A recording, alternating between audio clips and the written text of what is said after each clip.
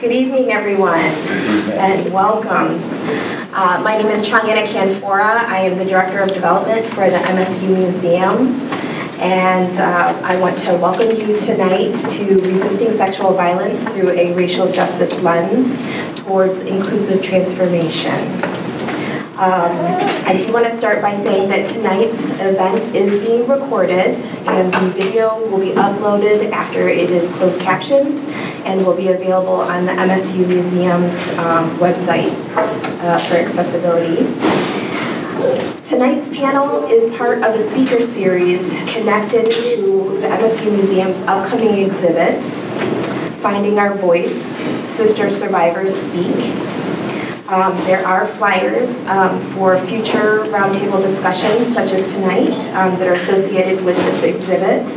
And there is also a flyer for the save the date for the exhibit opening later in April, available back there. Inspired by the hundreds of teal bows and ribbons that were tied around campus trees in early 2018, the exhibit will give voice to the continuing struggle to heal, to challenge injustice, to demand institutional accountability, and to build a better world free of sexual assault. It is being developed through a community co-curation process with a committee of sister survivors and parents who are generously providing guidance and wisdom to the creation of the exhibit. This exhibit will open on April 16th at the MSU Museum in East Lansing and will be open for at least a year. I want to thank our partner in our spring speaker series, the Army of Survivors. There is a back with the table with information. There's information, handouts, and educational materials also from the Army of Survivors. I also want to thank Gina Baker-Calloway, Director of the MSU Detroit Center, for hosting this event tonight. Thank you so much.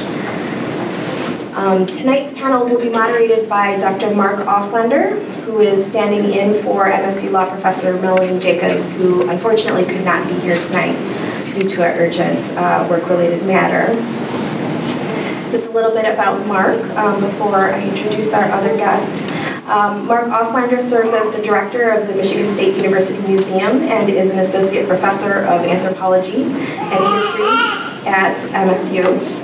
He is the author of the award-winning book, The Accidental Slave Over, Revisiting a Myth of Race and Finding an American Family.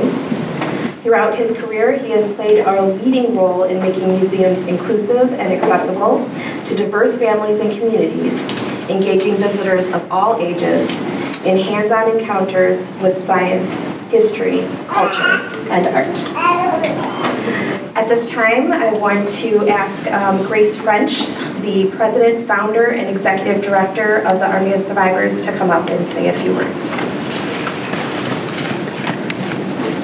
Hi everybody, just wanted to say thank you guys so much for coming tonight from the Army of Survivors. We're very grateful that this conversation can continue to happen, and thank you to our panelists for being willing and able to be here as well. I think that tonight will be engaging and informative for a lot of people, and even past the people in this room, it's an important conversation that needs to continue to happen and continue to be talked about. There are some conversations happening, I think, about work that is being done that is not being talked about. I think it's really important to understand that with that work comes the responsibility to pass that along and to continue talking about it. And because part of that work is about passing it along and continuing that conversation. So very grateful that this panel is happening and for our partners at MSU Museums. Thank you. Thanks, Grace. Thank you.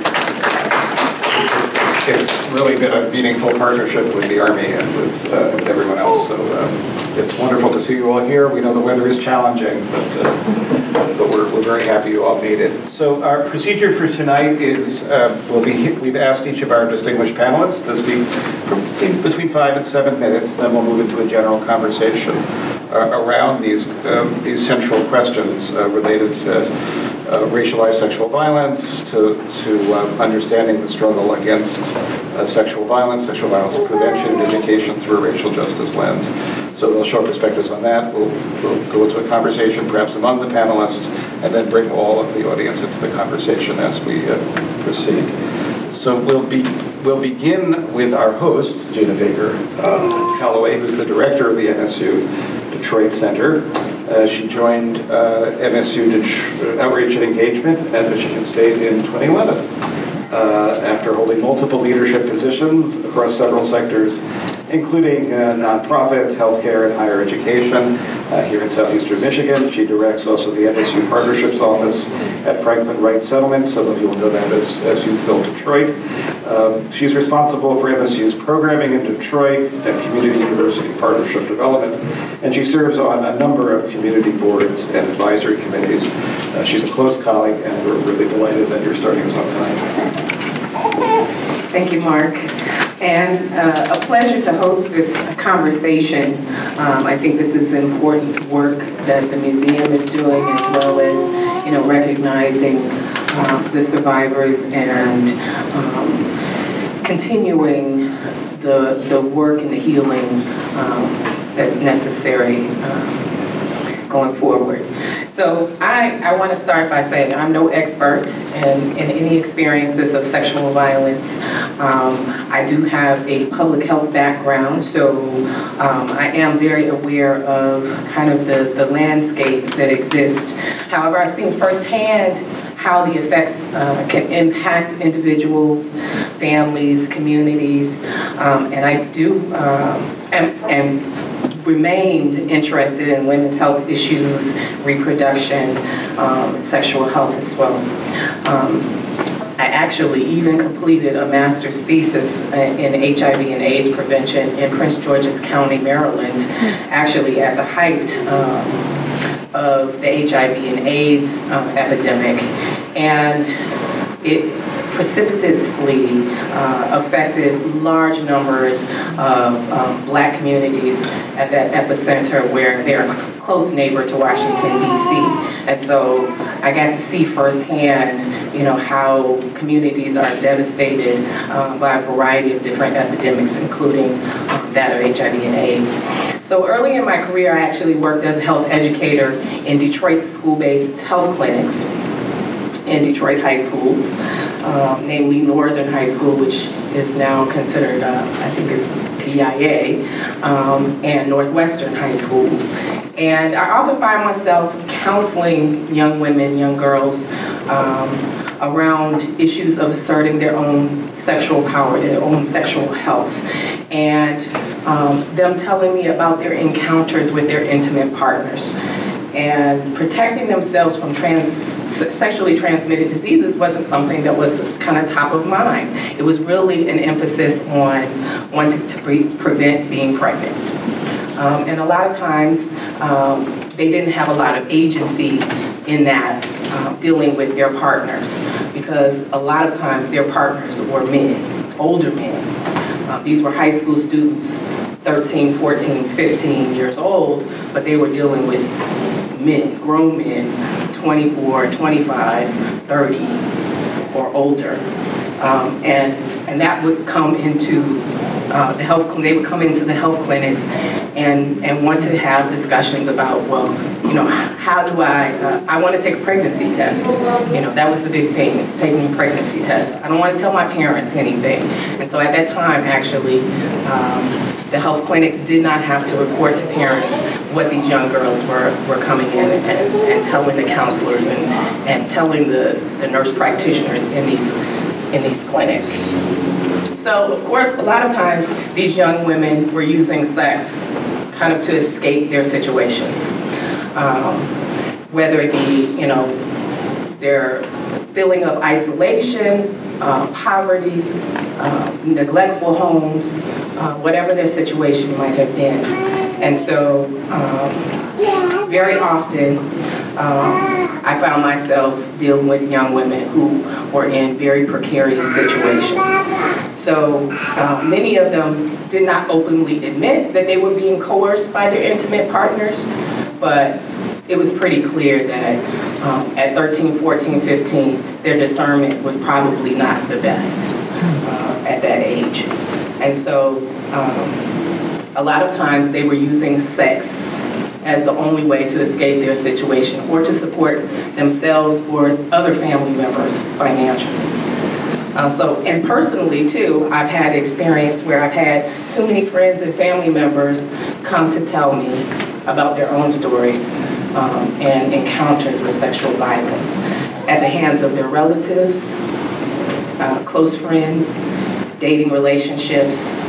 So these were not instances a lot of times of random sexual violence.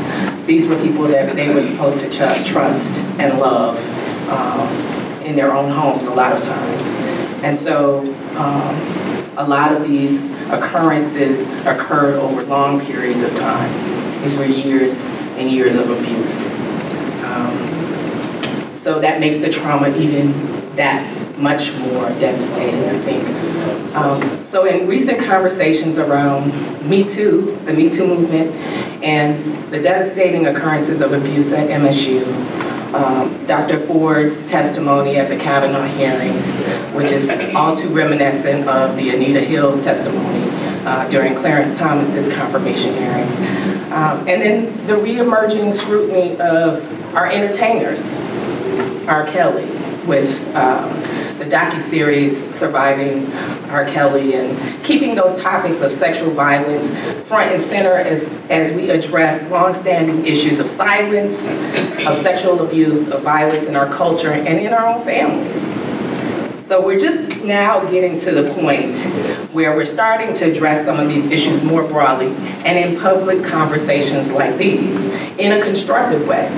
So unfortunately in Detroit, as in other major cities across the country, we've had our own issues of failing to address sexual assault. And I'm sure we'll hear more about that as we talk about the exact logs of the thousands of rape kits that went untested, unprocessed. And those victims were mostly Black females. And so we have to address the issue of race as it relates to why these were long ignored rape kits. They didn't go processed. Police didn't give attention to those investigations and whatnot. So as we've evidenced by the efforts of Enough Said and the AA 490 efforts to crowdfund the processing of those Detroit rape kits, it's clear that the effects of ignoring those women's trauma as a result of sexual assault in our community is have long-lasting repercussions. And so additionally, what persists in our current political climate are the dual issues of racial and class bias, as well as the compounded pervasive attitudes that Black women's accounts of sexual assault are to be disbelieved. So as we are dealing with our current readiness to conduct national conversations around sexual assault and violence, that's only a step in a larger movement where we have to have an ongoing process to make some meaningful reforms in mental health, in policy and legal areas, in how we deal with policing and investigations related to sexual assault and sexual trauma, dealing with the criminal justice system and how it processes through victims and abusers, as well as other societal institutions that have maintained the status quo. And so with that, I guess I'll end my comments. Thank you, Gina.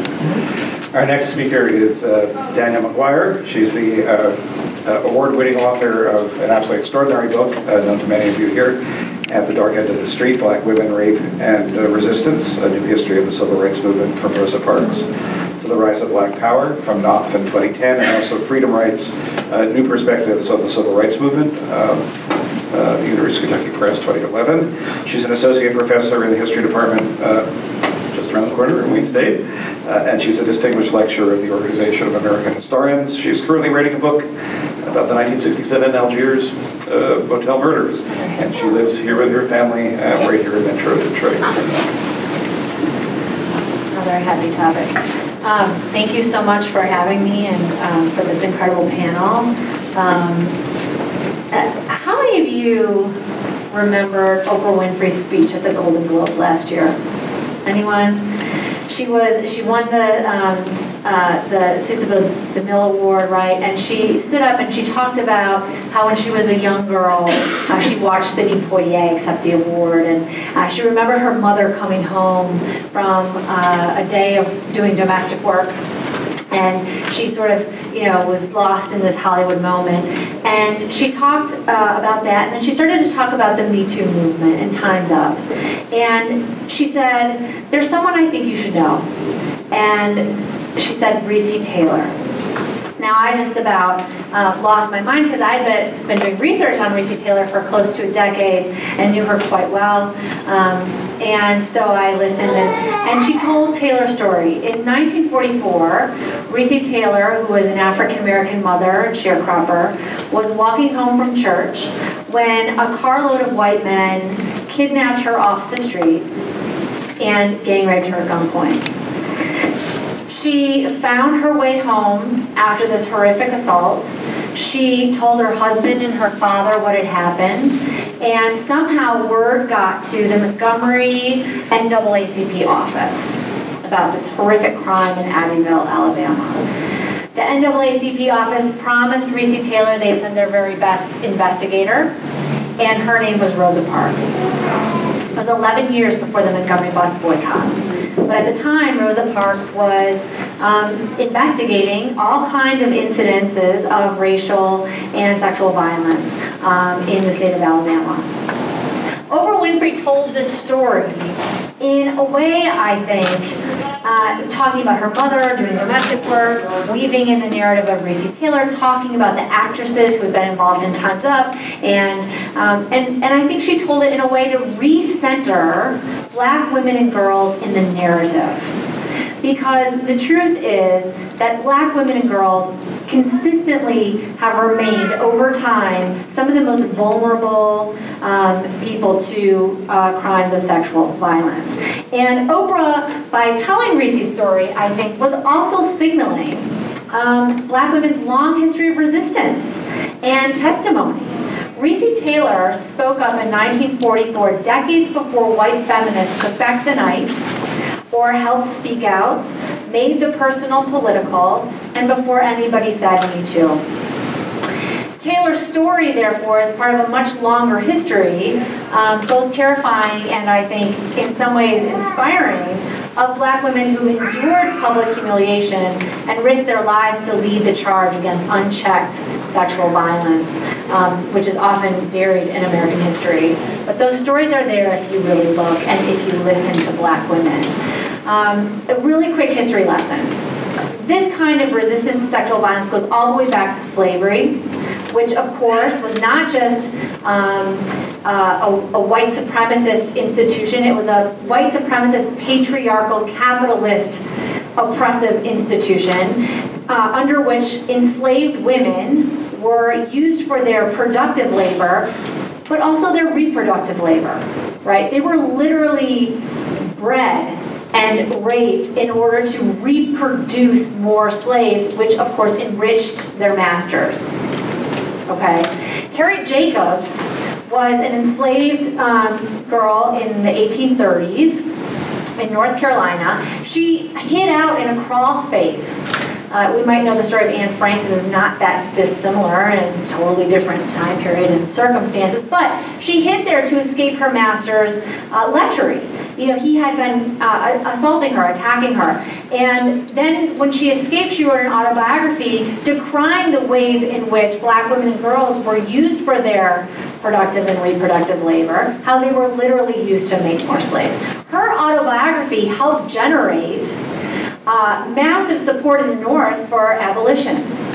So when we think about the movement to end slavery, we have to consider that it was also a movement to end sexual violence under slavery. The fight continued in the 1850s when an enslaved 19-year-old girl named Celia killed the man who owned her, who had subjected her to years of sexual assault, forcing her to bear 2 of his children. Now, it's important to remember, of course, that colonial laws made this totally legal, right? Enslaved women and girls could have the children of their masters, but were unprotected, right? They could not marry them. They could not benefit from inheritance laws or anything like that, but they could, of course, make new slaves. Well, Celia killed this man, and she was put on trial for murder. And her lawyer told the jury that she acted in self-defense, that she had the right to defend herself from that kind of violence the same way white women did.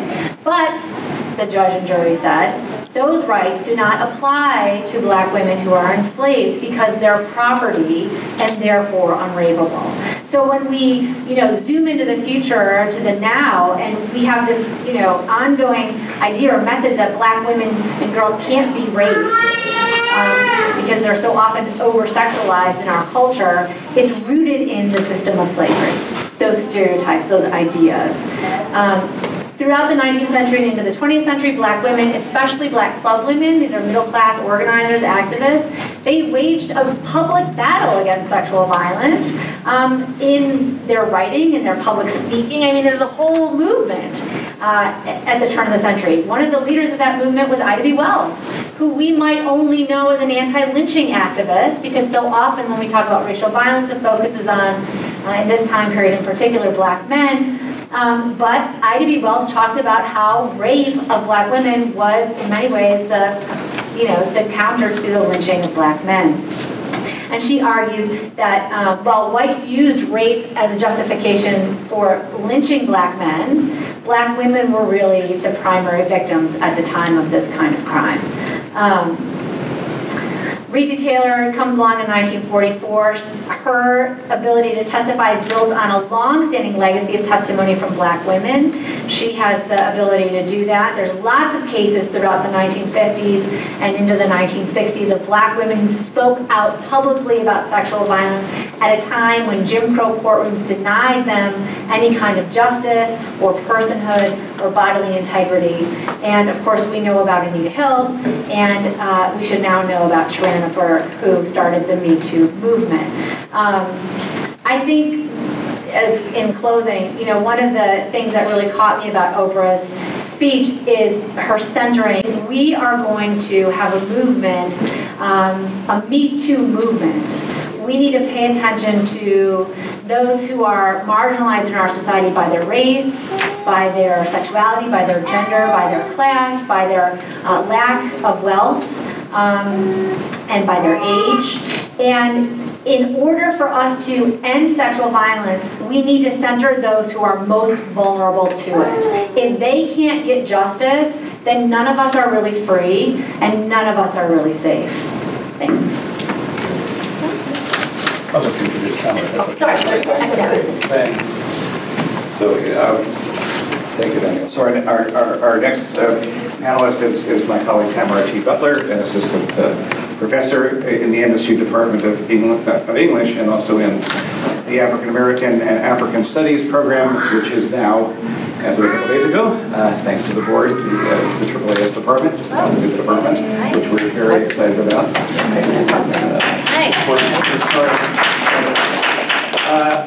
So Dr. Butler's work focuses on 20th and 21st century black women's narratives, black girl literacies, and black women's activism connected to land and environment. Her current book project, Rooted Literacies, is a study of place-based black feminist storytelling practices emerging from the South Carolina Sea Islands.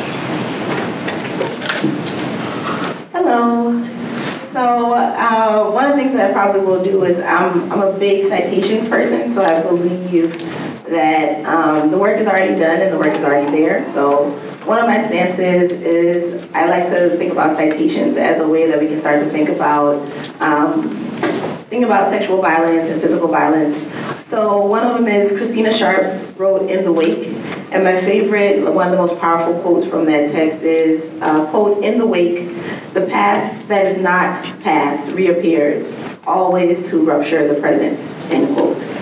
And so I think, as we've heard and will continue to hear, that until we start to really deal with and come to terms with the kind of past that our country has to the bodies of women, specifically the bodies of women of color, those who are economically disenfranchised, people who may be not citizen status as well, because those are also individuals who fall victim to the hands of sexual assault. So just thinking about how, until we really deal with our countries and our global societies, dealing with the past, until we deal with that, the past will always disrupt and interrupt the present. So another place I want to begin, these are just a lot of ruminations that was taught to me by Dominique C. Hill, who is now working at Amherst College. And so I've been thinking about ruminations. So I want to begin again with the words of Demita Frazier, Beverly Smith, Barbara Smith, Celia Eisenstein, and the women of the Combahee River Collective Statement, who authored the statement. Quote, "This focusing upon our own oppression is embodied in the concept of identity politics. We believe that the most profound and potentially most radical politics come directly out of our own identity, as opposed to working to end someone else's oppression. In the case of Black women, this is a particularly repugnant, dangerous, threatening, and therefore revolutionary concept, because it is obvious from looking at all the political movements that have preceded us that anyone is more worthy of liberation than ourselves. We reject pedestals, queenhood, and walking 10 paces behind. To be recognized as levelly human, levelly human is enough." End quote. So in 1974, women come together, Black feminists, Black lesbians, Black women who are feminists, just kind of coming together to have this discussion about what does it mean to work around our identities. And then we want to fast forward a little bit to 2017. So today I got dressed and I was like, I could look like a professor, if that's what, I don't know what that means. But I also was like, I wanted to wear this shirt because one of the conversations has been, what's the connection between sexual violence and police brutality? And so we can talk more about that, but it also made me turn to Tara Connolly in 2017, who wrote, quote, "Black feminist hashtags are not simply a confluence of text, hypertext, symbols, and radically charged feminist trends on social networking platforms. They do things. They proliferate to mediate connections across time and space," end quote. So at the time, she analyzed four different hashtags that preceded the one that's on my shirt, which is Say Her Name. And so she was looking at solidarity is for white women, Black power is for Black men, Why I Stayed, and You Okay Sis. So those are the hashtags. And so I believe that her analysis can also be applied to how we can think about how hashtags have been mobilized and can be used in our activist work. So thinking specifically about Say Her Name, and then the hashtag Believe Black Girls. So just kind of coming to this present place where people are still asking us to think logically about who gets left out and how as our identities, what's their role in our activism. And then finally, I asked the question, what is required of us? What are our roles in challenging our collective misrepresentation and misunderstanding of who can be survivors, who are survivors, and what does it mean? And also thinking about, and so just kind of thinking about the ways that we represent people's stories, like who's allowed to tell whose stories, and for what end. And then so I end here with where I started with quoting more folk. So continuing with my quote of Tara Connolly's work, quote, "Text in the context of Black feminist hashtags as tools of strategy for storytelling, organizing, and resisting, and that is as sites of belonging." So thinking about how we can mobilize around these kind of digital technologies that we often see that young people are using, and sometimes we dismiss them as not being activist work, but we know they're doing something. And so how can we just kind of partner alongside that to make this work more visible? Thank you. Thank you. We're very honored to have tonight with us Kim Lauren Worthy, who is, as all of you know, the Wade County Prosecutor. She received her undergraduate degree from the University of Michigan, her law degree from the University of Notre Dame Law School. She's been nationally recognized on many fronts. I will simply briefly mention her enormous efforts when, as has been mentioned, over 11,000 untested sexual assault kits were found in the Detroit Police Department warehouse in 2009. The work since January 2015, when Enough Said was launched as an independent collaboration for justice between Michigan Women's Foundation, the Wayne County Prosecutor's Office, and the Detroit Crime Commission, has received enormous attention and is inspiring for all of us. The mission of Enough Said, as you will hear, is to raise funds to finish testing the remaining kits and investigate the resulting cases and prosecute rapists can work with them. Yes, so I wanted to just say a couple of things before I got started with my remarks. And we've been thinking about this for the last few months. And in 6 months, just under 6 months, we'll be, and celebrating is the wrong word, but we'll be recognizing that we've been at this now for 10 years. And when I sit back and think about the progress that we've made and the years and years of working on this issue when nobody wanted to help, and it's a long timeline of events I won't go into, but it's daunting that when I first heard about this, when someone from my office first discovered these kits, I remember thinking to myself, it's probably going to take us about 5 years to get through all this. And little did I know that in year 10, we still are projecting it's going to be about another 3 to 5 years. And that's added on to what we already found. So if you can diverse yourself from this place for just a second, and we all know that the big house at the University of Michigan holds 110,000+ people. And in this country, there's estimated to be about 400,000 untested abandoned rape kits in this country alone. And so we know that each Saturday during football season, the big house fills up. It's almost full to overflowing. And if you picture each one of those 110,000 seats being filled with a survivor or victim whose rape kit has not been tested, it's enough to fill up the big house 4 times. That's how many we're talking about. And that's probably a conservative estimate. So you know that in August of 2009, these kits were discovered. It's taken us a long way to get to where we were, but I want to talk about what our thoughts were at that time. And I think the first speaker mentioned that overwhelmingly, the survivors of these kids that had been sexually assaulted in the most intimate of ways, who had gone to have a rape kit done, and not everybody who's sexually assaulted gets a rape kit done. And not everybody that gets a rape kit done does so for the purpose of the evidence that potentially can be found will go to get their perpetrator. A lot of women, just when I say women, but we had children and we had some men as well. And a lot of people just want to know, are they pregnant? Do they have an STD? And sometimes they're not always interested in pursuing it criminally. And I get that. We all get that. We all understand that. And so, but overwhelmingly, we find that they have wanted to go forth. So now, when we sit here in February of 2019, some of these kids are over 45 years old. 45 years old. When we started, they were between 30 and 35 years old. And by the time we're done, we're going to be approaching, 48, 49, 50 years old. And that's a travesty. And people wonder why women, and again, I'm just using the word women, don't report. And they're wondering why they feel like their case, it doesn't matter. And when we have gotten our testing, and we've tested almost all of them now, we're waiting for the final tests. We know that over 85% of the victims of these rape kits were women of color. Why? There's a lot of reasons why. I have felt for a very long time, and I've been in the prosecution world I was an assistant prosecutor for 11 years. I was on the bench as a judge in the Wayne County Circuit Court for almost 9 years. And I've been the Wayne County prosecutor now going on my 15th year. And I always knew that in the criminal justice system, the lives of victims and survivors have much less value, depending on as your skin is darker. And I'll give you kind of an example of what I mean, and I'll just use an example. I think most of you have heard of Natalie Holloway, the young girl who I think was on a senior trip, and went down to one of the islands, and then she was later disappeared, and she's presumed dead, of course, for many years. Blonde-haired, blue-eyed, and her life had more value than at the same time that happened, there were a number of African-American girls who went missing.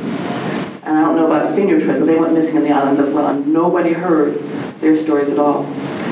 Years ago, when I was still an assistant prosecutor, there was a nurse, and only people my age will probably remember this, named Rosemary Cato. And I mentioned her name. It wasn't a Wayne County case, but it captivated this whole area, all of southeastern Michigan. And I remember it was unusual because the case got so much attention. This is prior to court TV, prior to the lawyers being on TV talking about cases. And it just had the widest amount of attention in this area. And they decided to do something very unusual. They set up a task force phone answering bank, and they let the news in record all of their tips that were coming in.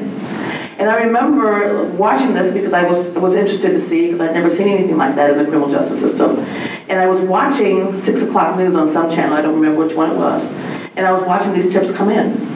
And they zeroed in on this one detective, and he's obviously taking a tip from somebody.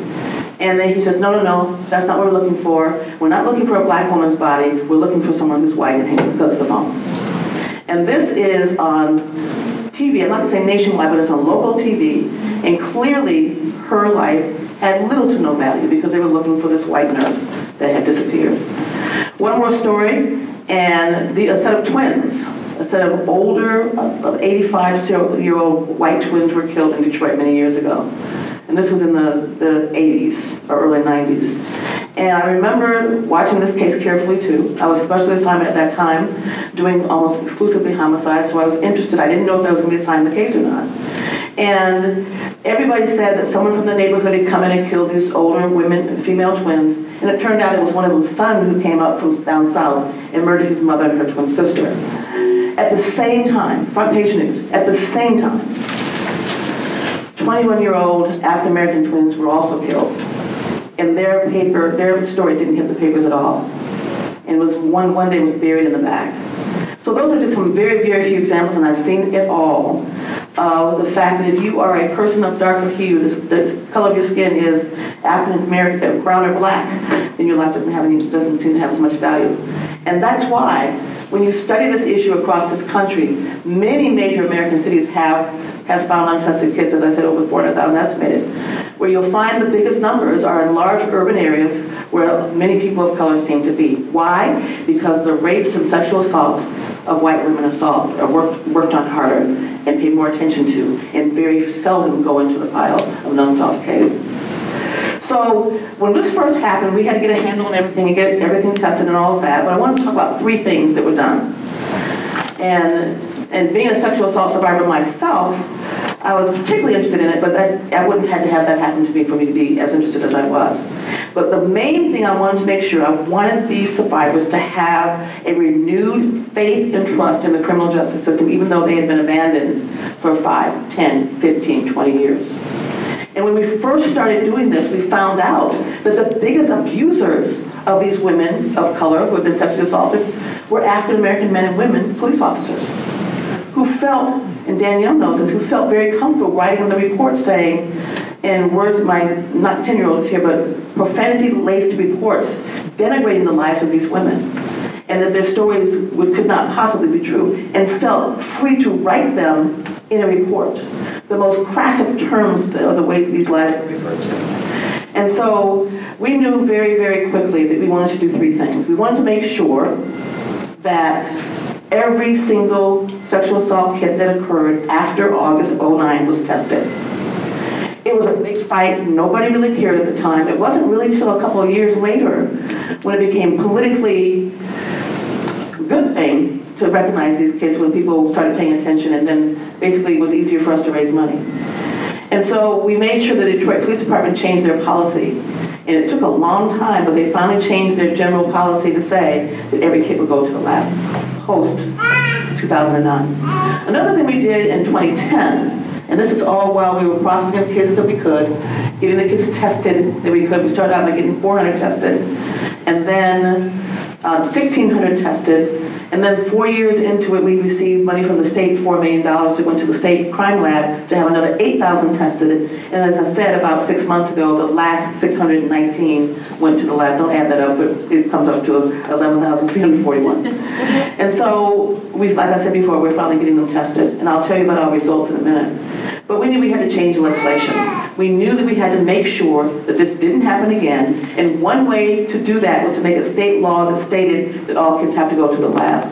So we started writing this legislation, doing the research, and we found out that some states did have some kind of laws. It's a very few. Illinois was one, Colorado was another. There were only a few states that we stole from them, their best ideas, and tried to adapt it to the culture that we had here in Detroit.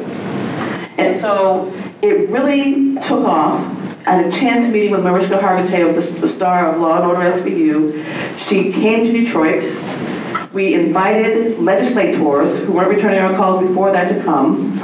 She charmed them all, and that bill passed through the Michigan legislature faster than anything I've ever seen in all these years. Democrats, Republican, Tea Partiers, it was nonpartisan, as this issue should be. So the law basically says that within 14 days of a rape kit being taken here in Wayne County from the forensic nurses, that police jurisdiction, wherever it is, because it's a statewide law, has to pick up that kit. They have another 14 days to take that kit to the crime lab. And the one caveat with the crime lab, you have to have the resources and the testing abilities to test them. They had 90 days, assuming the resources were there, to get that kit tested. Most of our kits were shipped to outside labs, but with 90 days to get them tested. And then after the testing was done, the police had then another 14 days to pick it up and bring it back to police storage. So as a part of all that, a statewide commission was also formed. I'll tell you about that in a minute. But the third thing that we did is we said from the very, very beginning in 2009 that if you can track a package that you order online from Amazon, Overstock, wherever you order from, you can go online and see where that package is. So if that package is supposed to be at your house by tomorrow at 5 o'clock, and at 5:01 if it's not there, then you're wondering where it is. So if we can do that internationally, because millions and millions of packages are shipped every day, and that they can be tracked, but we ought to be able to track a rape kit through the criminal justice system in our state. So we did a pilot program. We did a pilot program with UPS because we didn't want to reinvent the wheel. We said, well, let's go to a logistics company, one of the companies that ships packages. And it just so happens that Dan Gilbert uses UPS, and we found that out, and then we contacted UPS, and they did a pilot project free, pro bono, no taxpayer dollars tested for 18 months. And during that 18-month period of time, we knew this is post-2009, we're not talking about the kids that we found, we were still working on those, but post-2009 for 18 months, they provided scanners for us. When a rape kit was done, it was scanned, because every kit has, I don't know if you've ever seen one, I probably should have brought one, but it has a barcode. And that barcode was scanned. When it was picked up by the Detroit Police Department, it was scanned. When it was taken to the lab, it was scanned. And when it was picked back up from the lab, it was scanned. So we knew where that rape kit was at every bend and turn. And during that 18-month period, no rape kit at all, no sexual assault kit at all was lost. We knew exactly where it was. So that led to, as part of the bill that I talked about earlier, a statewide commission being formed. And I was a part of that commission, and one of the goals was, and this is years later, but one of the goals was to develop a statewide tracking system in the state of Michigan. At the time we started working on this, we were the first state that was doing it. Before we got done, because it took us a while, there were other states, and I don't remember what they are now, that we have a statewide tracking system. But one of my dreams was, I obviously wanted it tracked from the time it was picked up to the time it went to the lab to the time it got back, but one of my dreams was to make sure there was a victim portal of some kind. That a victim would be assigned a code and they can go into the system and they can know where their rape kit was. Because if they did, then if it was 3 months old and they hadn't heard anything, a year they hadn't heard anything, they can then start again at that point trying to inquire what happened to their kid. It keeps the system honest.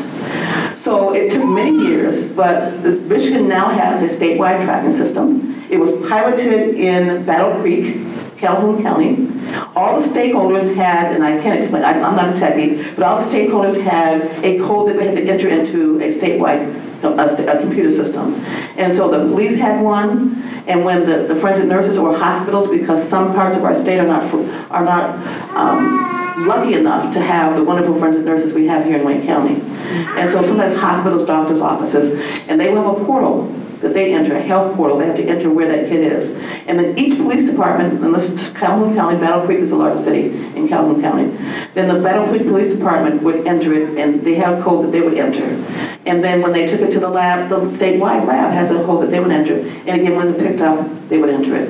And also the victim now has a portal where they can look and see. We don't tell our survivor anything about the case. We can't do that investigatively. We want to make sure that when we take this to a jury or a judge, if it gets that far, that they're not tainted in any way by any information that we would give them. So I'm told it's not going to be piloted, it's not going to be rolled out in Wayne County. We're going to be the last in southeastern Michigan until the end of the year. And so as we speak, many areas are being trained. They're going in different sections across the state, training all the stakeholders into know how to have and operate the system. We don't yet have any kind of accountability features. In other words, when we first started working in 2010, going back to legislation, we didn't have any kind of accountability. So we didn't have any kind of sanctions for people who didn't want to turn their kids in. And so we wanted it passed. We wanted an accountability system passed. And so we knew that later we were going to have to go back and try to get those in because we didn't want to scare off the police. We didn't want, and the police association, the sheriff's association were on board, but they said we would have difficulty getting it passed if we had any kind of accountability sanctions or any sanctions in it. So now, of course, just to wrap up, the state has a statewide system, a tracking system now that's brand new and hasn't been rolled out in very many cities yet. But we certainly have that state law that says if you have kids, you must follow the procedure that I told you about earlier. One last thing, as a result of the work that we did in Wayne County and the statewide commission, each and every city in the state was audited to see how many kids they had. And that was on the honor system. So if a city told us that they had so many kids or they had none, we really didn't go by anything other than it was on the honor system. And we found out there were many, many more kids in the state, not in the thousands, but in the hundreds. And so we basically know, based on the honor system, how many kids each city has, or each police department has, each jurisdiction has. So it's a step in the right direction. Basically, in the criminal justice system, we react to what we get. So we try to be proactive, but we're more reactive about something that's already happened. And so hopefully, I have a number of many other ideas that we can help put in place to try to stop the advent of sexual violence. But one of the ways to do that is not to have backtrack rape kits, because we have over 830 of our testing results of our defendants are serial rapists. This is identified over 830 serial rapists. More than one person that has sexually assaulted more than one woman just in one city, in one county, and in one state. So again, the way to combat sexual violence, one of the biggest ways, is to prosecute these kids and to make sure you really attack and focus on your serial rapists. Thank you, Prosecutor, really, for that sobering and inspiring message. Amanda Thomashow is Campus Sexual Assault Response and Prevention Coordinator at Michigan Public Health Institute, MPHI. She is a sister survivor who serves as co-curator at the MSU Museum for the upcoming exhibition that you've heard about, Finding Our Voice, Sister Survivors Speak. She recently attended the State of the Union address as guest of Representative Alyssa Slotkin in Washington, D.C. I'll just mention all of us at the museum are particularly grateful for Amanda for her continued and eloquent insistence that all of us need to be critically involved in interrogating our own positions of privilege and putting issues of race, class, justice, and expanding the circle of inclusion as wide as humanly possible in the continuing struggle against sexual violence. And for that, Amanda, we're very grateful. Thanks for having me. You might recognize me from my Juice Cleanse videos. They're really cool. They're on my Instagram, it's fine. So I would like to say, I guess I didn't really prepare remarks. It's been a rocky 2 weeks for me, but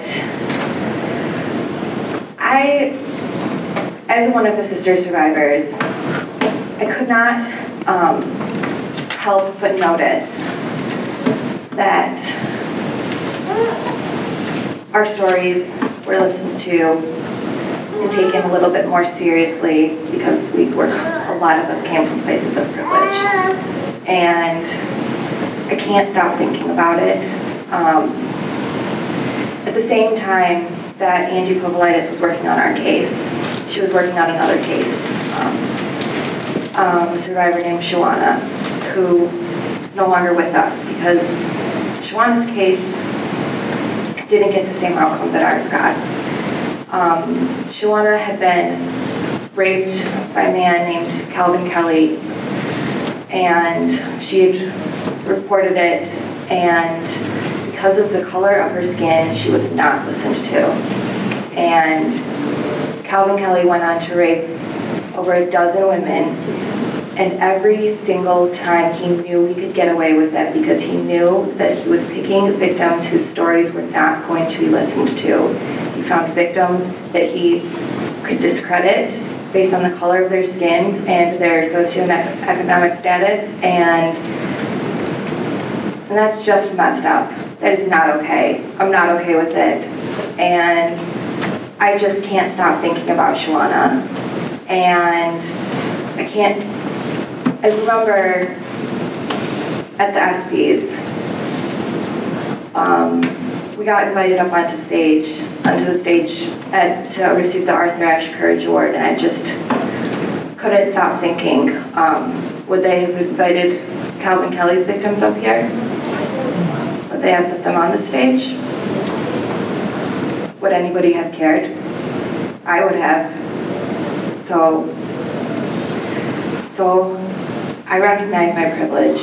I recognize that I was listened to because I am white and I come from a family that has money and I'm cute and I'm nice and I'm whatever, all of the things that make me a compelling victim that can be listened to and believed, but it's not lost on me the way that Anita Hill was treated versus the way that, and I love her, she's so great and she's so strong, but it is not lost on me, and I don't think that it's lost on any of you either, and that's why you're here. It's not lost on me that R. Kelly's victims are still locked up somewhere. Why aren't we doing anything about that? Why are we still listening to his music? I mean, seriously. We saw him doing awful things over a decade ago, I think, and people are still created music with him, and they still celebrated him, and they still played him on the radio, and they, like, I'm sorry, in what universe does that make sense? It's in a universe where white supremacy runs deep, and we have patriarchal institutions that oppress anybody that isn't a white man, a straight white man, and just am not okay with it anymore. So yes, I pushed and we have to talk about this, we have to have this conversation. And so basically now that I have gone on my little rant, I'm here to listen. So that is all.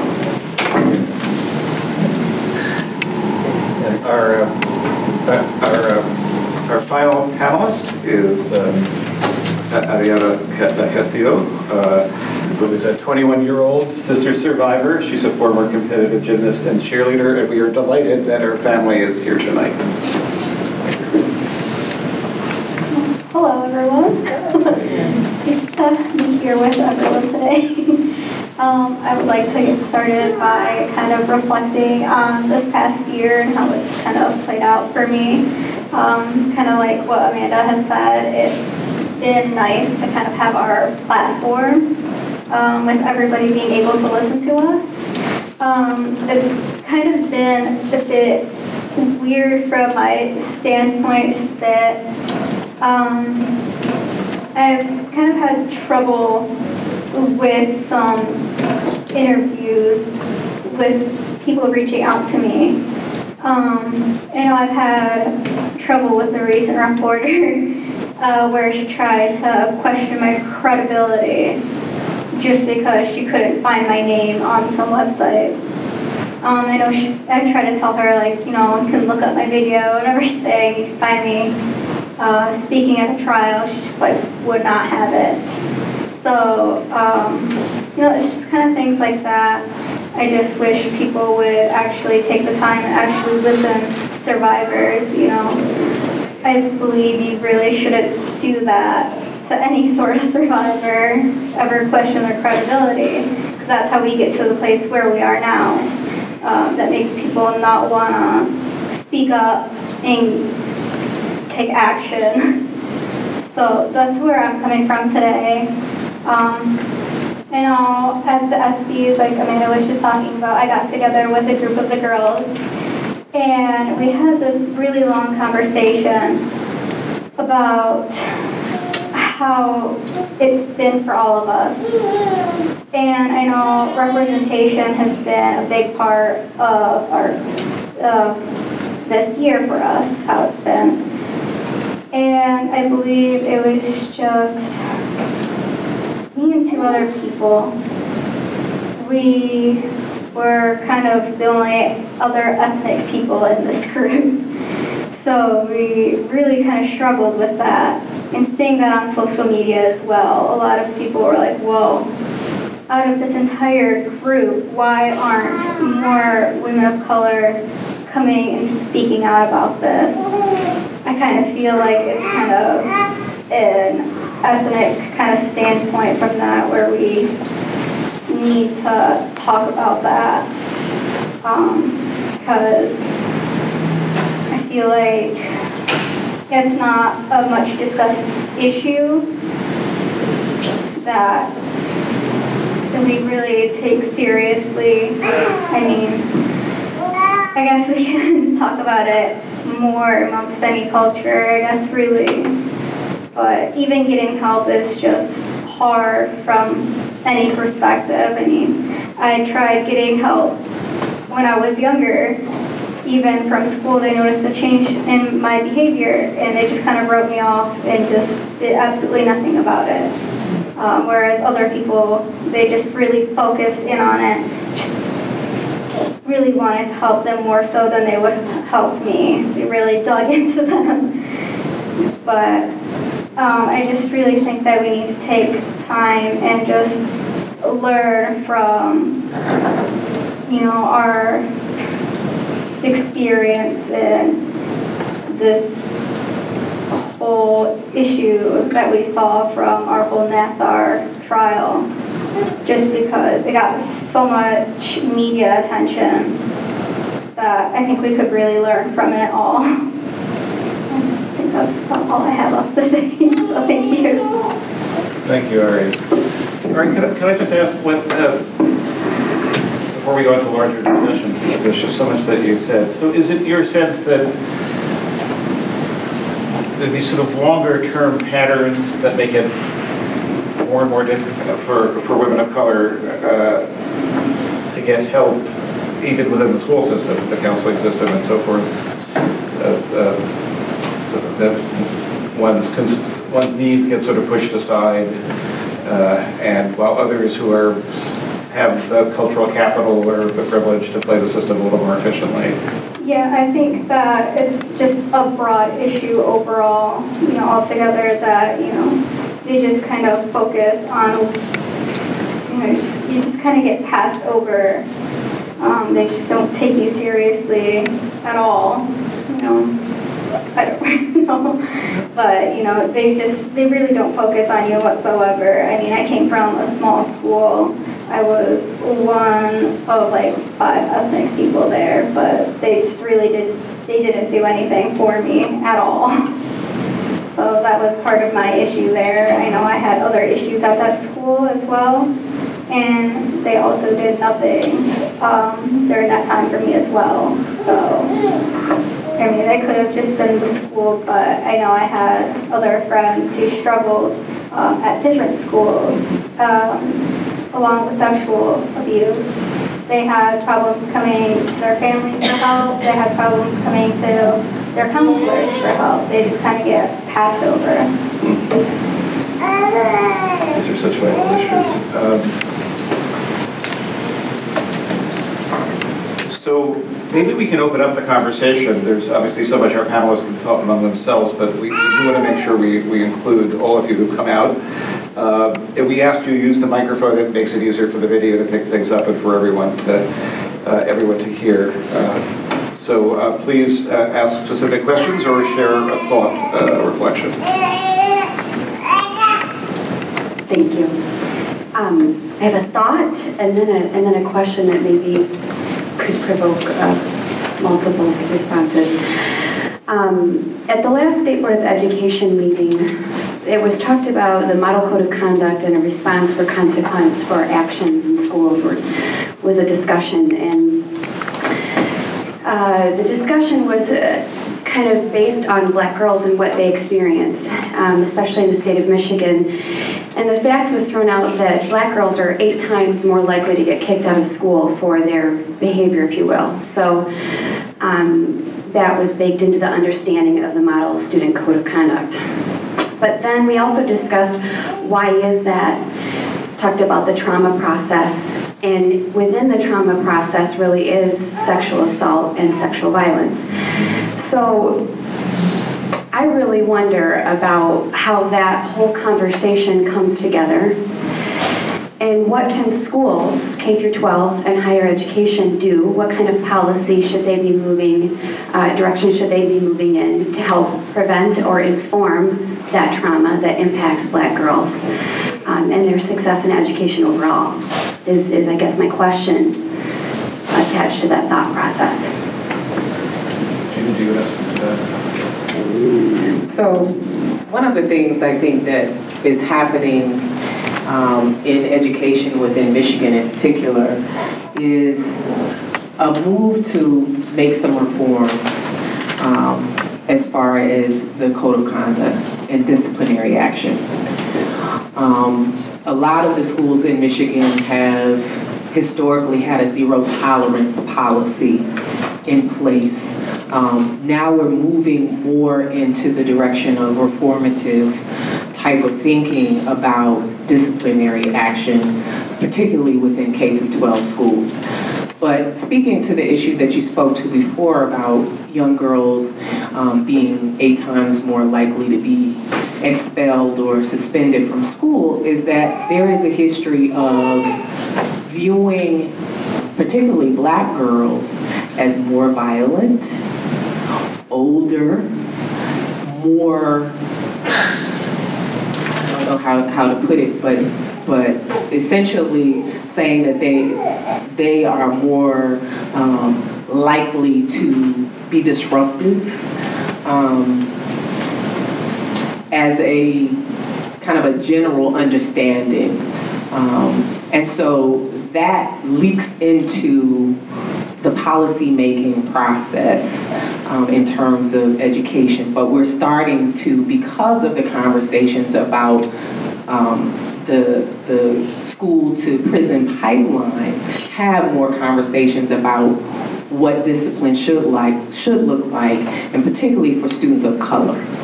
And so we will see this progression, particularly in the state of Michigan. This is getting a lot more attention, and a lot of the public schools, particularly DPS-CD, is also looking at how discipline will be reformed and getting rid of those zero tolerance policies that have been in place for many, many years.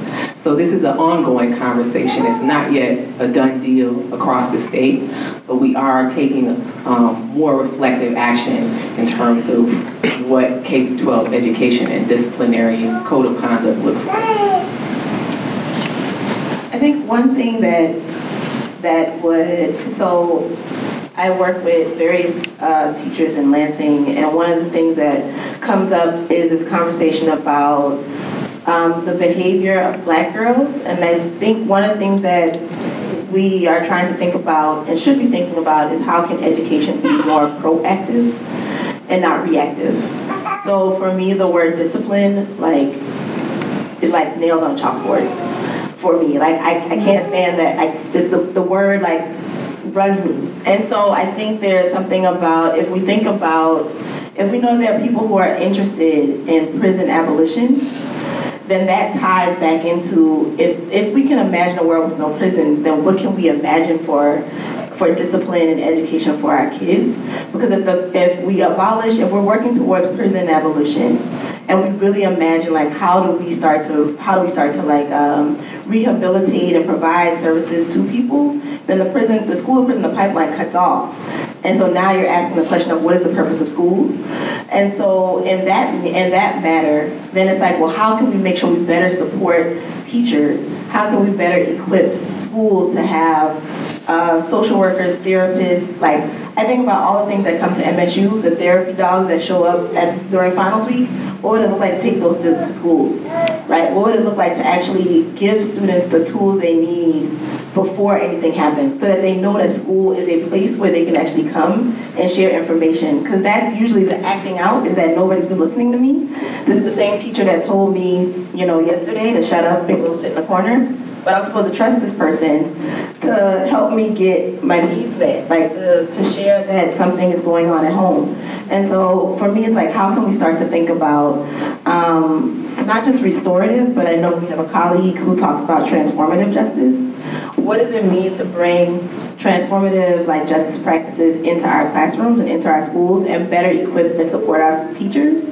So that it's not so much so that we can cut things off at the knees and really help students ahead of time. Because the kind of violence, the other part of this is that I think that there's something that comes up, and I heard this today when I went to a Bible study, is that Black girls don't even see themselves as being victims. Because if they're too dark-skinned to be assaulted, or nobody's checking for them. I hear some of college girls, nobody's checking for me. And so how do we start to have this conversation about what is violence? Because I think in our minds, sexual violence is this really crazy thing that happens in the bushes somewhere, and it's like not everybody has that experience. So something might have happened to you, and as a teacher or as a educator, let's talk about what happened. Right? Because it's not going to look like what you see on SVU. It might be something much different. So that's my thing, is how can we start to get a transformative justice approach to K-12 education to kind of cut some of this off. And I think, part of the sort of disciplinary or the schools to prisons pipeline is that, in the 1970s, they started adding cops to schools in mostly urban areas, and criminalized behavior in cities like Detroit and elsewhere that weren't criminalized in white suburbs. So if I, was disruptive in class, they might talk to my mother, or they might just, tell me to be quiet, or, have me sit down, but I wouldn't be criminalized for it. And so kids started getting tickets, arrested, and how many schools are there still police, right? So average adolescent behavior, particularly in communities of color, is seen as criminal behavior. And that's just an enormous problem that's led to a massive increase in prison populations, which is completely unnecessary. And historically, Black children and children of color are not treated like kids, right? They're treated like adults. They're treated like criminals. They're not even seen as kids, right? If you think about what happened to Trayvon Martin, right? He was just a kid. And any of these other shootings that we've seen in the last few years, they're not allowed to be kids. And so that's a problem that's rooted in white supremacy and in our culture that we need to change. And yeah.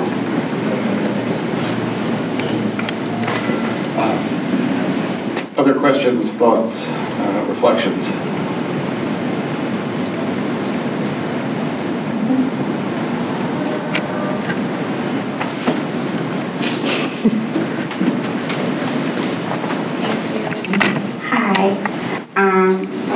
I'm going to try to formulate this in a question. I'm not exactly sure. So kind of continuing the conversation and thinking about the bodies of girls of color and women of color.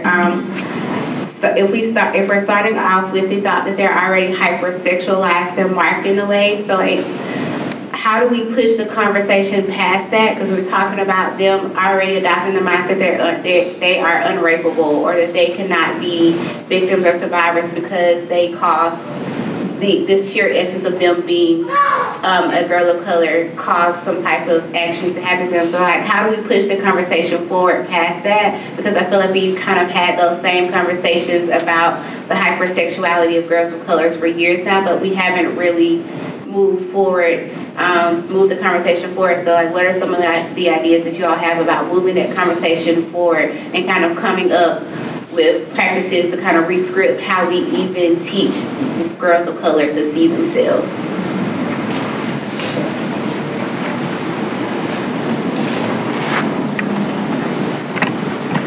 Well, the panel is pondering that. I sense you may have some ideas on how to, is it possible that, you're thinking of your own work in literary studies and and in struggles to sort of to repossess and transform narratives. Is there critical work to be done around the very nature of storytelling? I mean, I definitely think so. So the work that I do, I'm a graduate student, so the work that I do thinks about how we empower Black girls to tell their own stories and talk about their own experiences.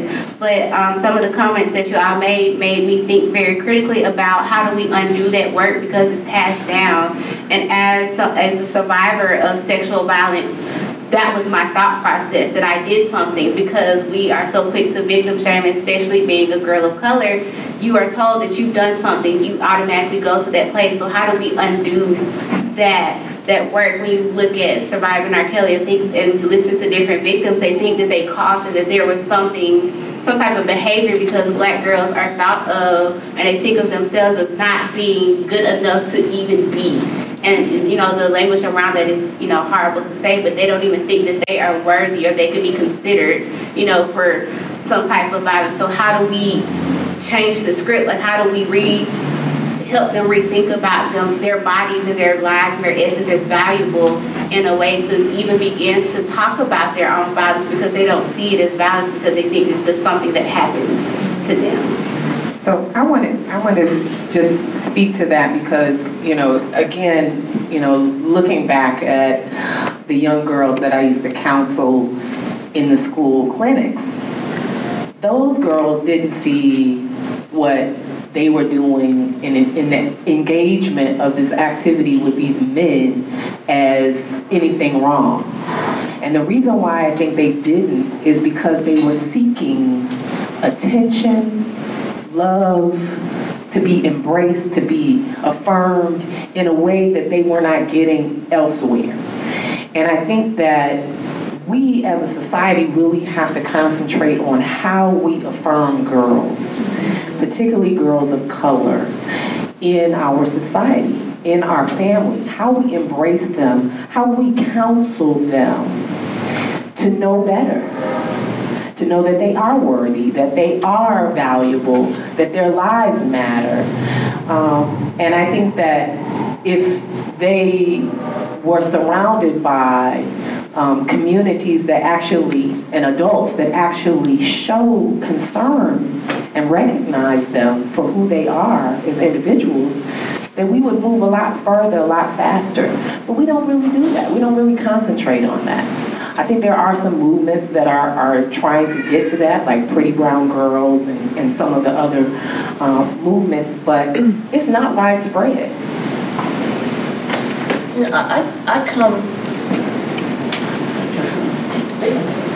I come at this from a different perspective. I think that we have to be careful. I don't necessarily agree with everything that's been said here. I think I come at it from a different perspective than some others. And I can just tell you what I know and what I see. And I think we have to be careful not to say all or every, because every woman that is sexually assaulted, every survivor doesn't come from the same place with the same experience. I do agree that, as I said before, women of color and sexual assault survivors of color are treated very differently. But I also think that when we look at the general society and we look at, some of these dance shows, or we look at videos, and this may be the easy way out, but it's not just being overly sexualized, it's also, and maybe this is a way to be over-sexualized, it's also paying attention to surrounding and what affects people. And you really pointed out it earlier, what my point is.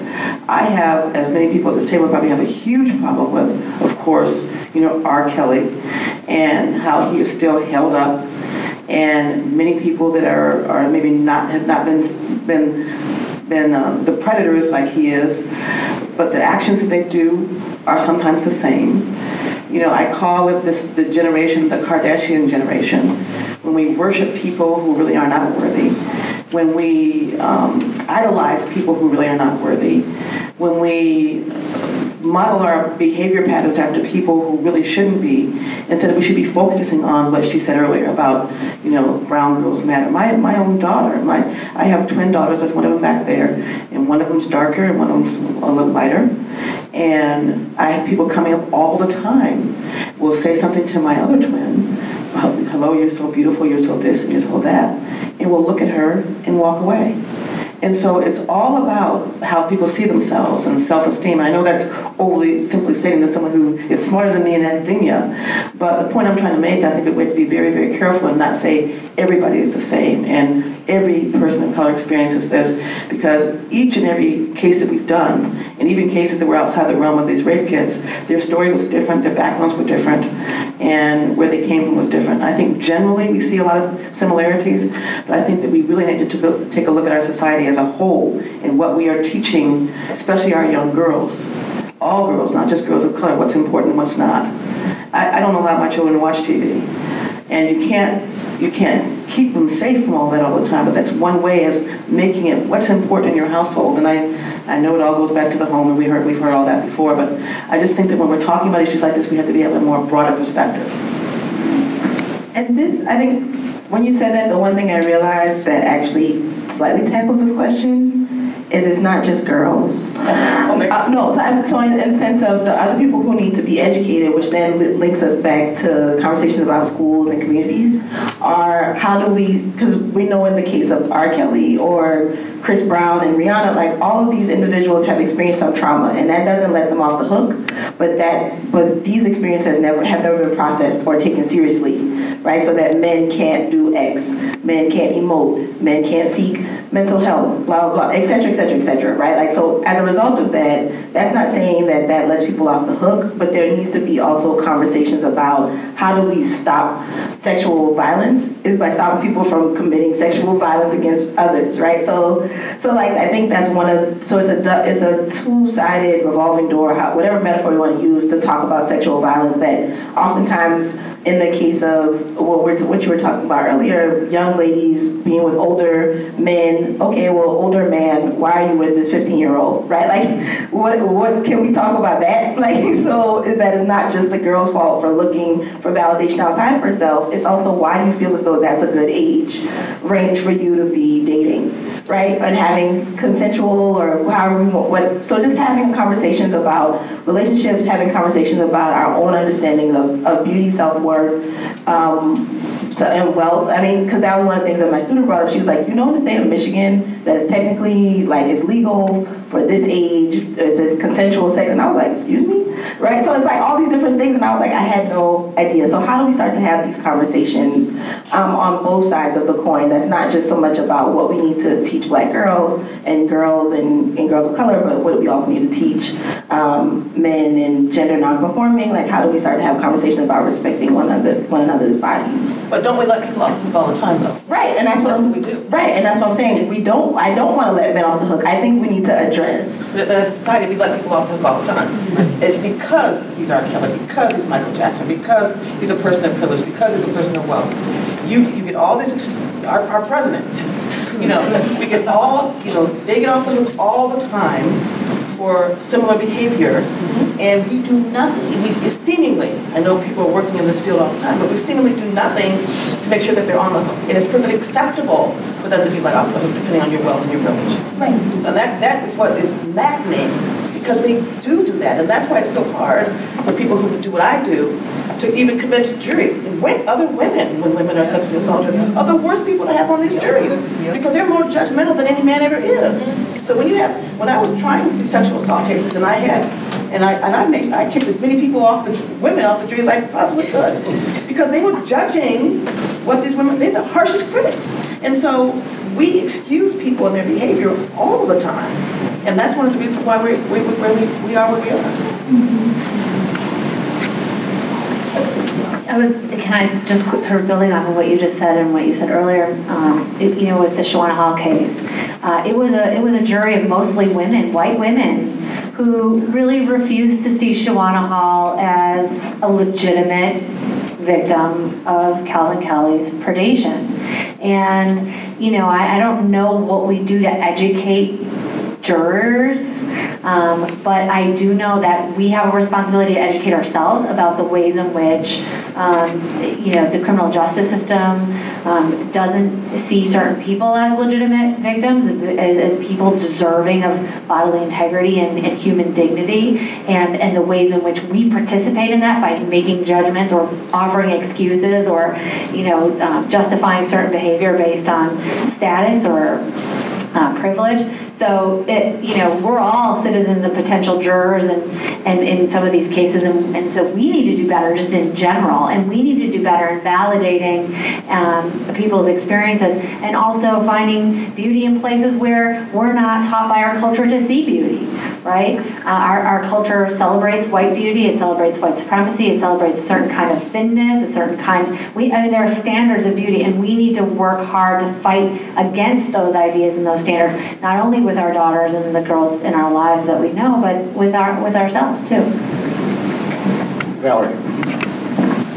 I just have a question for Arianna. You mentioned feeling that you were overlooked when you had experiences in school, overlooked by counselors. So I'm really curious, what do you think really helped you in this case to come forward? And second part of that is, you mentioned representation among the group of survivors. I would guess that there may be, and maybe I'm wrong, but there are more. We know there are probably more survivors out there. What do you think would help them come forward, women of color, if they were in your sports groups? Well, I think what helped them come forward is just, being able to feel more comfortable and having this topic a bit more talked about. 'Cause I know it was something that was extremely hard for me to do. I know I didn't even talk to my mom about wanting to speak. I just kind of told her, hey, we're going to go to the court, and then she found out everything the day I spoke. So, yeah, that was kind of tough for her. So it's just being able to discuss these things a bit more openly and freely that would be able to help people come forward about these things, because it is a very uncomfortable topic. It was even uncomfortable afterwards because, it's just something that, we really just don't speak about that often. But even at the school, I would go to tell them, I don't feel comfortable. And they're just like, oh, you're just a child. You just don't know anything. So it's just things like that that just really make you feel overlooked. And it's just, you can tell them over and over again. I know I told my coaches over and over again. And you just know the outcome of that. We all got ignored. So it's just things like that it really helps to have these discussions about. So all of this goes to it goes to these two interrelated themes that we keep on hearing about tonight, with sites of belonging, as Dr. Butler said, and the flip side of that is insisting on sites of accountability, institutional accountability, and those of us at MSU are just made aware every day, the more we learn, of the profound failures of institutional accountability, how easy it was and continues to be for far too many people to say this isn't my responsibility. And then reproducing precisely the structures of violence. In other words, or even saying what we're going to do with this quietly behind the scenes, but for God's sakes, don't speak out publicly, and especially not as administrators. So it seems so vital to hold those two sides of the coin constantly present. To think about all the many different forms of belonging. And Dr. Butler mentioned the social media, which can be, as we know, so destructive, but also profoundly liberating. And then to insist on this kind of accountability, whether or not it's at the level of coaches all the way up to athletic directors or the counseling apparatus and so many other things. So I suppose I think we think a lot about this in the museum because we're constantly asked, okay, there are possibilities of change, of reformation, but why do this publicly? Why have an incident? Why be so out there? And our sense increasingly is that if everybody doesn't do this, it's on absolutely all of us. Otherwise, we're all complicit in this long history of really criminal negligence by our institution and as well as the larger culture. So. May I comment on something you said?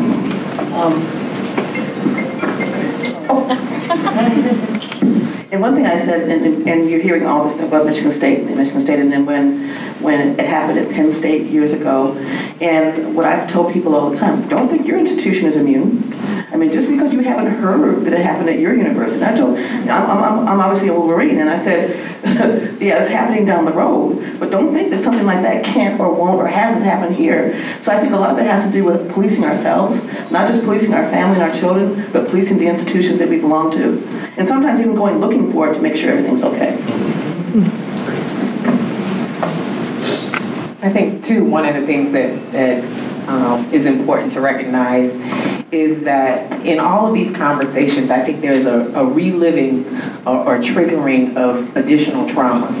I had an experience, personally, within my own family that was triggered by some of the conversations and, the confirmation hearings.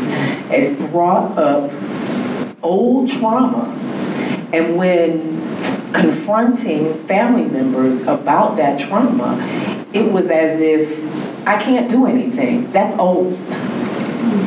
It's like, so I can't do anything because the statute of limitations has run out, or, for whatever reason, we shouldn't address it now because it's in the past.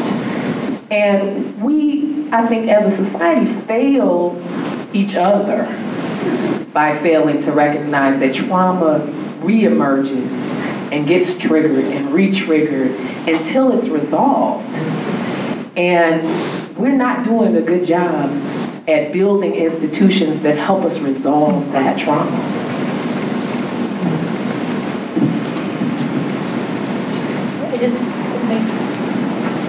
One comment that just kind of brings it together, but I think it's great that MSU is engaging such a panel like this, and credit to Mark Auslander for fighting back against the institution, which I'm sure was not entirely supportive of holding panels like this.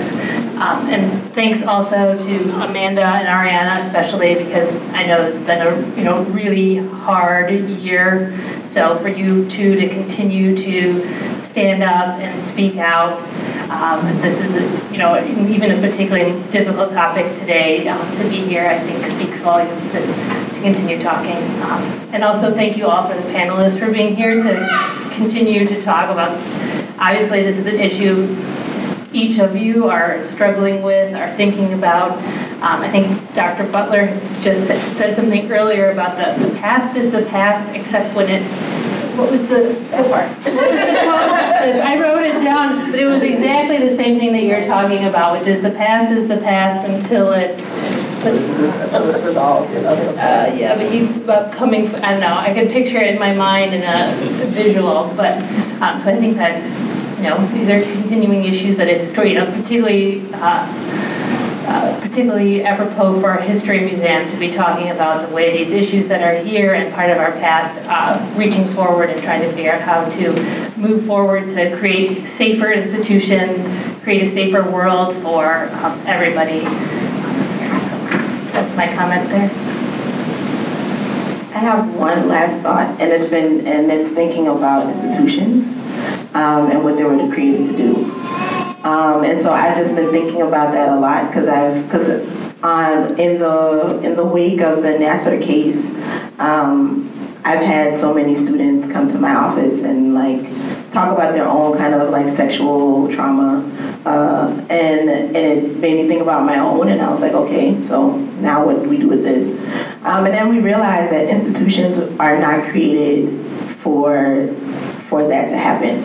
And they're not created for traumas to be resolved. They're not created for people to be restored. That's not what these institutions are created for, right? They're created for something else. And so I guess my question will always be, doesn't matter what panel you put me on, is always, what is our imagining of something different? How can we start to envision and imagine something different and collectively work towards that thing?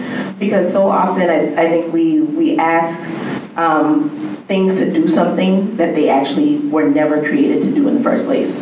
I think about that specifically. I think about that often when we walk across MSU's campus, because it's a land-grant institution, which it waves that flag. It is also built on land that does not belong to it, right? And so if we're going to talk about trauma, and we're going to talk about what institutions will and won't do, there's a lot of things that the word violence holds. And while we are at this moment talking about sexual violence against people who are walking across a campus built on violence, then we really need to have a conversation about what institutions are actually created to do.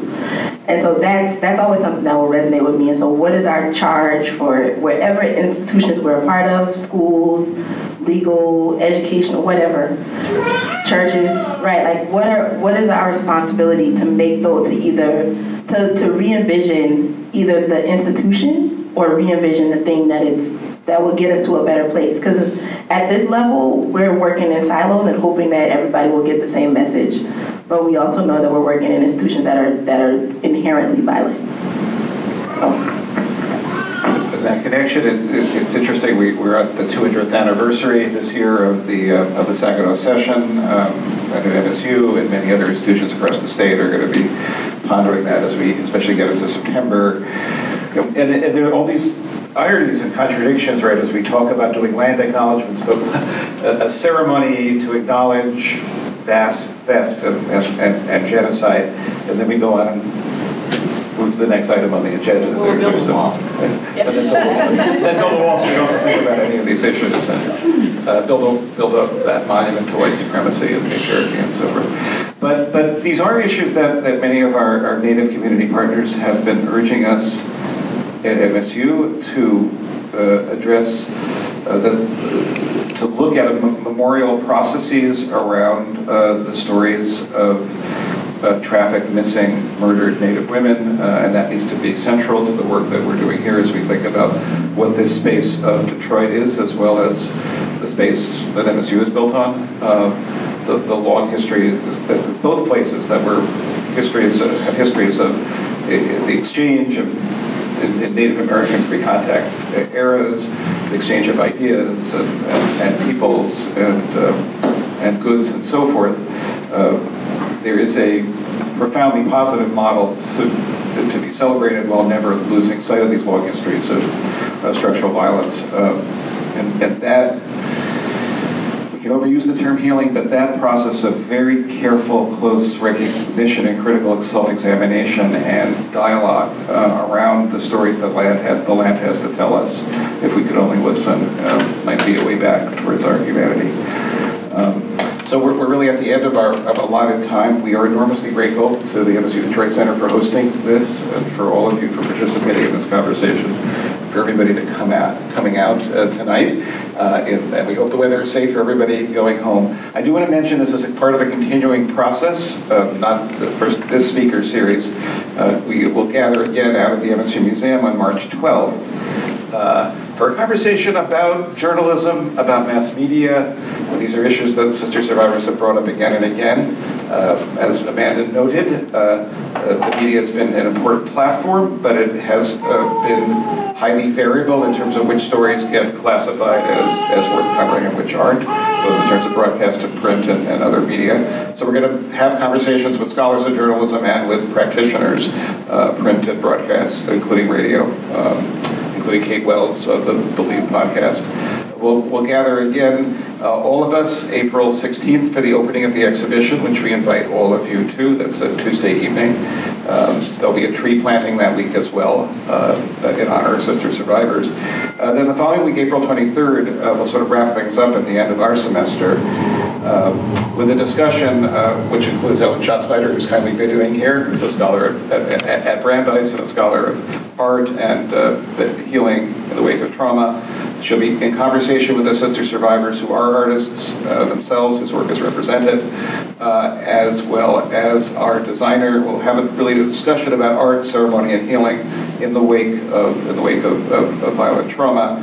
And then we'll go upstairs in a more celebratory mode for a poetry slam event, a spoken word event with poetry performed by allies as well as Sister Survivors. But we're looking for more ideas for programming here. This is, I think, all of us I think I speak for Gina as well, and for everybody at the museum. We feel we're in this for the long haul. And we're looking for your ideas for different kinds of programs, discussions that, like this one, are intellectually rigorous and emotionally honest, as searing as these conversations are. So please share with us your ideas, and we will do everything we can to expand this dialogue and this conversation. But thanks to everybody.